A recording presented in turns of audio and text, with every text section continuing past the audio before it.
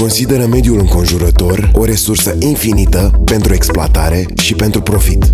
Poluarea mediului în care trăim, defrișarea pădurilor pentru agricultură sau materie primă, conflicte armate din care mulți oameni au de suferit, extincția speciilor de păsări și animale, criza economică ce accentuează sărăcia, sunt doar câțiva termeni care descriu amprenta din ce în ce mai îngrijorătoare a omului asupra planetei și asupra viețuitoarelor. Alți oameni simt diferit. Se adună, formează organizații, creează și militează pentru schimbare.